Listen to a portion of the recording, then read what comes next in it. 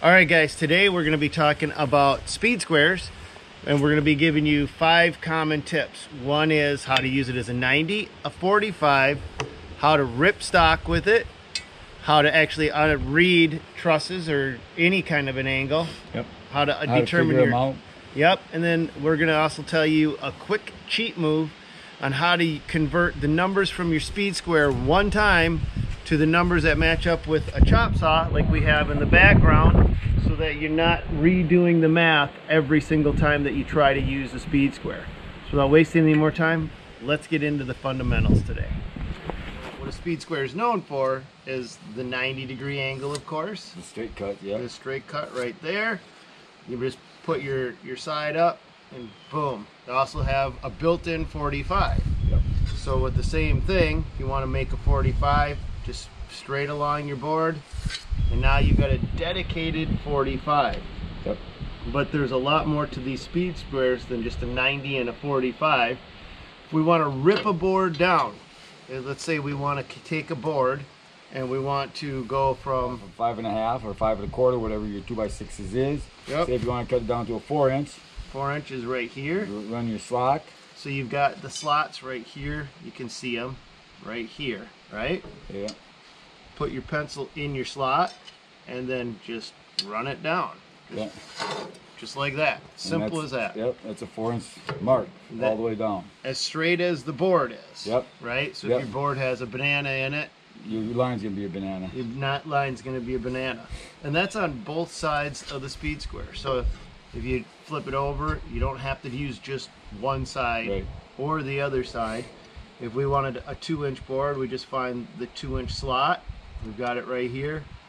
Put our pencil in it and mark it down. And then we're going to have our line. And that's going to be straight as it goes. And they go in every 1/4 inch. They don't go like your 16ths or whatever, but okay.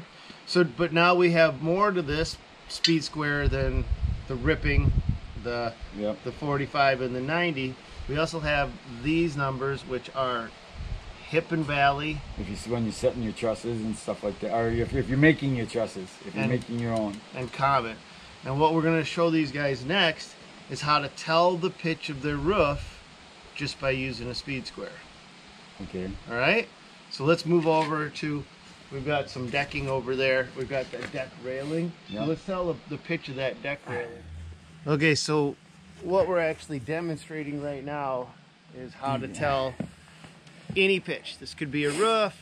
This happens to be a railing, but if you've got to duplicate a pitch for some reason, your speed square will tell you. Now, I can't see the numbers, but is it, well, actually I can see the numbers from this side. So let's show these guys, because their speed squares are designed to be read both sides. From both sides.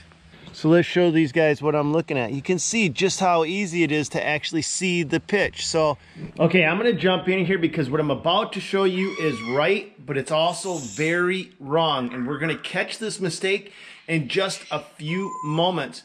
And it's one of those common mistakes that just about anybody can make because of the way you're reading the square. And you're gonna see that in just a minute. If this was a roof, this would be about a 2 1/4 pitch. Yeah. So let's break this process down a little bit, because we kind of jumped into it. I kind of jumped into it assuming they knew what we were talking about. So Franky's got the speed square up there, and now what we're going to be doing in the center of your house. If you want to check your house, this would be like the gable end, the center going up to the peak, and then you level across with down, and then that would read your roof line. This would be your roof line. Yep. So this is your roof line. This is what this is the part that we're trying to figure out what the pitch is, and we got to get the speed square perfectly level, and then we're going to look at the difference. So how close are we, Franky? Pretty darn close. Yeah. And then right from here we can see where our pitch is right there. We're probably 1 in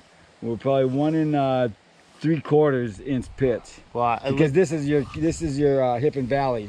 Your second one is. Your bottom one here is your common. That would be your top cut. Oh, so that's where, see, I didn't see that from the side, and that's where this can get confusing. So this is one of those common mistakes you can make and go, why isn't this working? I'm glad we pointed this out. So let's go. I'm gonna go keep it sitting right there. Yeah. I couldn't see where that was the hip and valley. So this is the hip and valley. This is the hip and valley number. I got this here real quick. You hold it down lower. I want to show these guys. So this was the hip and valley number, and this was where you were reading the 2. I was assuming it was a little bit over 2, but that's wrong. So it was the common. That's the difference. So this is your common pitch. So we're not even at a 2 with that. And on the back side, this is what it looks like, and this is where it gets to be a little bit confusing. Okay. See, and once I get my, like when we were doing 10, I do this to my speed square. If I'm marking my, you know, we were at 412. Yeah. So I mark my 4.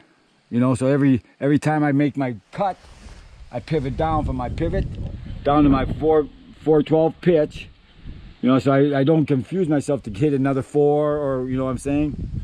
So I just mark my speed square. So let's come to the same mark. So you said something that was pretty interesting. You said the pivot. Let's go up top and show these guys what the pivot point is and how we use the pivot point, because the pivot point is a critical element to this speed square, right? Yep. And that's no matter what, you know. So if you mark your bore, say if you got to cut it at 16 inches up, measure up, and it's got to be on that pivot point, you know. We'll use inches instead of feet. 16 inches. Once you make your mark,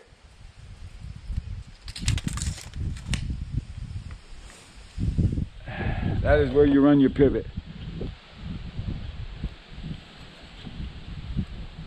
I can go in, you know, whatever I had to. You know, if I had to go 10, 12, keep your pivot and your numbers stay on the same side of the board as you're reading the speed square. No, don't make a mistake and read it like your pivot's on top and your numbers on the bottom. Your numbers got to be at the top with the pivot. So here's your pivot point, and here's your number, and that's what Franky's talking about. Don't make the mistake of putting your number down below. Okay, you know, this can also be used as a protractor. It's a 90 degree protractor. Yep. So let's go and show these guys up on the top part. Okay. How we use the protractor. I'm looking at the speed square. If I make a mark, boom, I can tell you what that is just by going at my pivot point, cross. It's 64 degrees.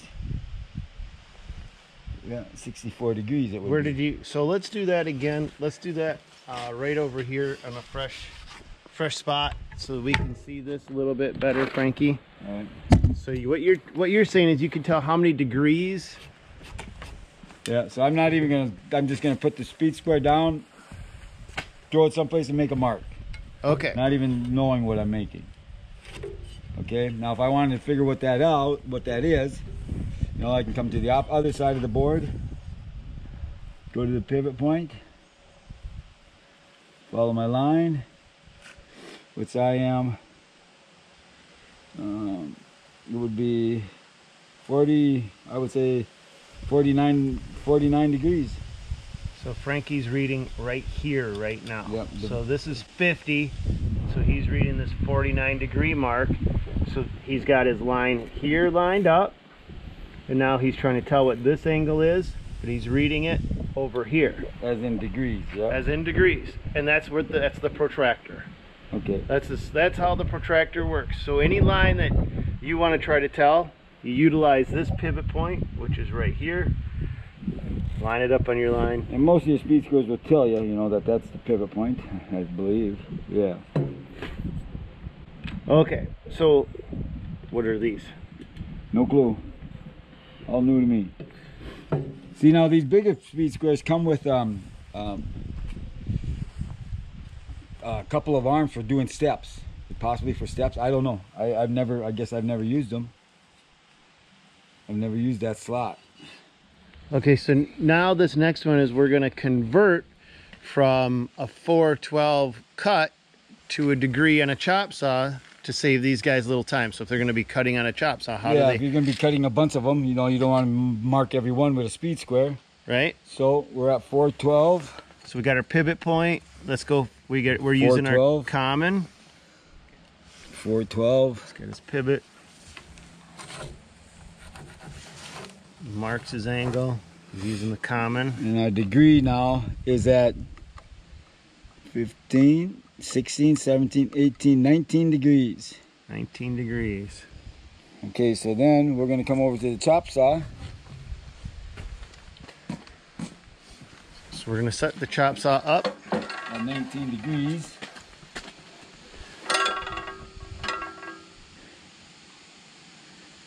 I believe, let's see, there's 20 there, there's 19.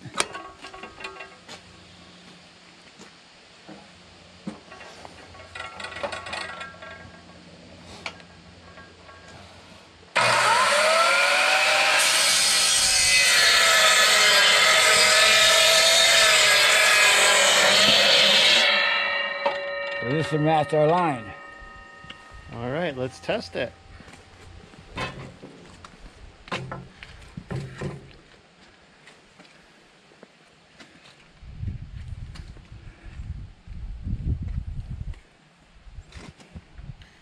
So you can see that we're right there. Yep.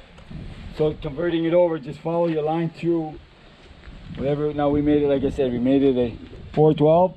We just read the degree sign on the bottom of the speed square, which gave us our 19. And then we set that way you can just cut all your rafters at one time, your one end with the chop saw instead of using the speed square on every one. Right. So you don't have to go through the math. Once you get the math set up once, you can use it over and over again. You'll convert the math over to your piece of equipment and save yourself a lot of time, right? Yep. Perfect. All right, is there anything else you want to cover with this thing, Frankie? No. I don't know a whole bunch about it, just what I use them for. I mean, that's what I use them for. Right. Same thing. Yeah. Yep. So, with that being said, I think our video is done because we've covered the basics. How to do a 90 degree, how to do a 45, how to rip stock with it. How to convert it over to degrees from regular, your commons. Right. How to also use it as a protractor. Yep. And then how to convert from, how to cheat and use the numbers that you get on your speed square to your chop saw. Yep. So that you don't have to keep doing the math every single time. And then you rip down your boards with your 1/4 inch increments. Yep. That's it.